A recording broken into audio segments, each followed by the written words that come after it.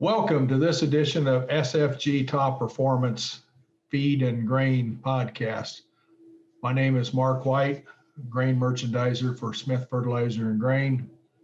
With me today, I have Kent Watson from Albia, the feed division at Albia, and Scott Goetz from the Milo location. So we'll start off with a little bit of grain information. We are filming this on June 1st. So we're starting a new month. Last week, we had an up and down market just about all week. Had a record, or a limit move up in corn one day. They took most of that back away before the week was over, and we ended the week about 3 cents higher on the July corn, about a penny higher on December corn. Beans fared just a little better. They were up. July beans were up 4. While the November beans were up 12 cents. The market's already kicked off this morning and we're strongly higher. Corn presently up 30 cents, both old and new, and soybeans are up in that 40-cent range higher, mainly because of dry weather in this country. You know, we've been trading off of a demand-led rally for the last 6 months, and now we're finally getting into where the United States weather will play a part as we go forward, and leading up to pollination of corn sometime the first half of July. They expect the corn planting report to come out today, 97, 98% done. Normal this time of year is 88%, so we're way ahead of normal. Beans, even more dramatic. They expect it to be near 90% done. Normal, 67%. So that tells you the whole country has been able to get in and get the crops planted for the most part. And they also expect the first, they'll have the first corn condition ratings out today for the year. And they expect that to show 70% of the corn acres are in good to excellent condition. So again, the markets are trading on future weather, and South America still has a dry pocket in Argentina primarily that is affecting their safrinha corn or second crop corn. We're probably 6 weeks away from early harvest on some of that, and they'll start to get some actual reports, but that will help dictate our new crop prices as we go into the fall. We may have to fill in for some corn that they can't supply to their export partners. The last couple of weeks, we've seen a pullback in the corn market. It was kind of led by liquidation in the funds. We topped out above 400,000 contracts long in the corn market, and Friday they were down to about 268,000. So they've reduced their holdings about a third.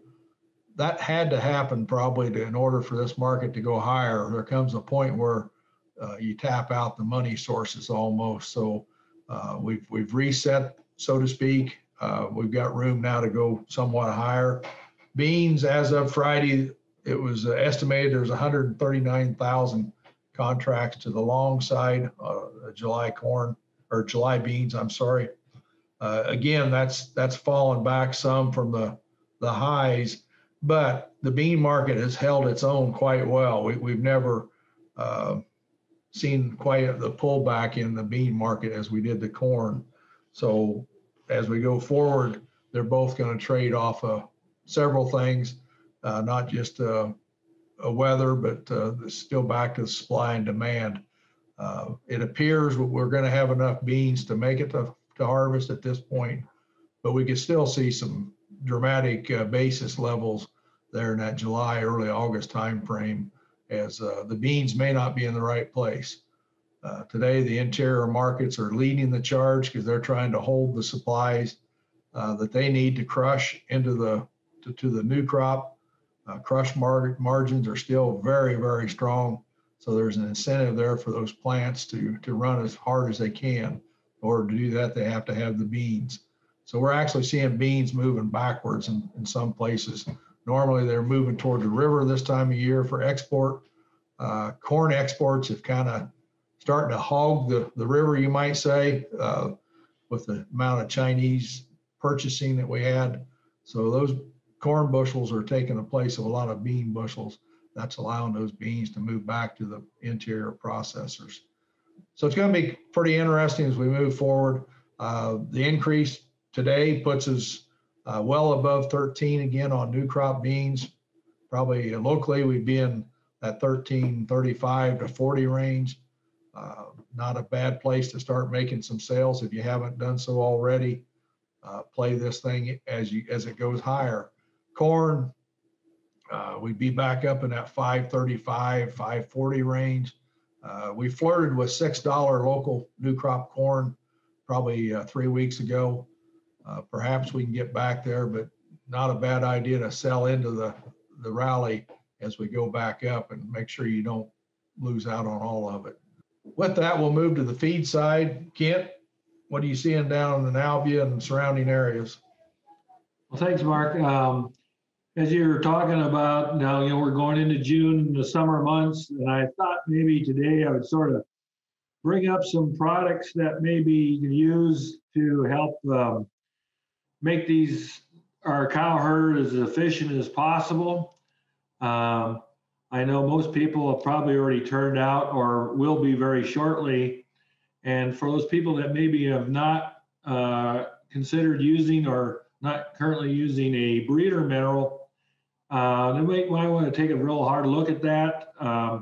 These breeder minerals are specifically formulated to increase the breeding efficiency of these cows and bulls.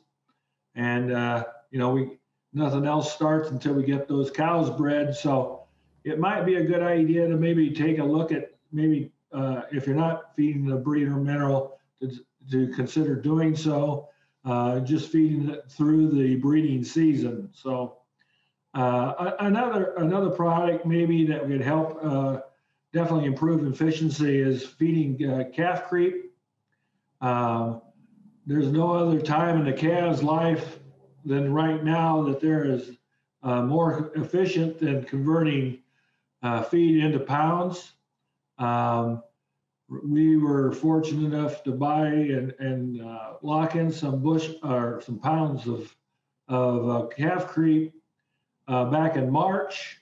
And even though the price of calf creep is a little more expensive than last year, it is considerably cheaper than if you had to go out and buy some today. And then another product now we're going into the summer is fly control. For those people that maybe haven't purchased a fly control mineral already, there's a product that's being used that's gaining more and more popularity all the time, and that's using garlic. It's something that you could purchase a 5-gallon pail of it. It'll treat about 2 tons of mineral. You add about 8.5 ounces per 50-pound bag. And you don't have to go out and purchase like a 2-ton minimum. Garlic is not a larvicide. It is strictly a repellent.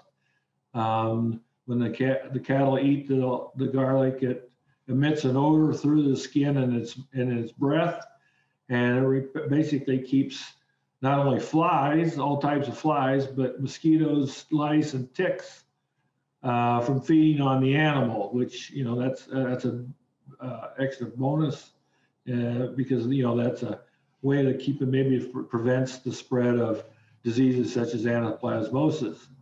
So, like I said, it adds about 2.5 cents per head per day, but it's it's getting more and more popularity all the time.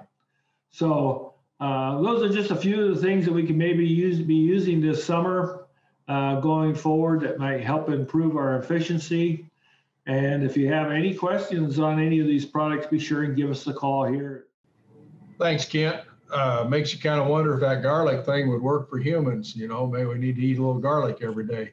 Well, I was sat next to people that really threw it, and it sort of repelled me. So I don't know. Maybe I understand. Well, Scott, let's get a report from up in the northern part of the country for us from Milo. Thank you. Yeah, Mark, what a difference 2 weeks has made.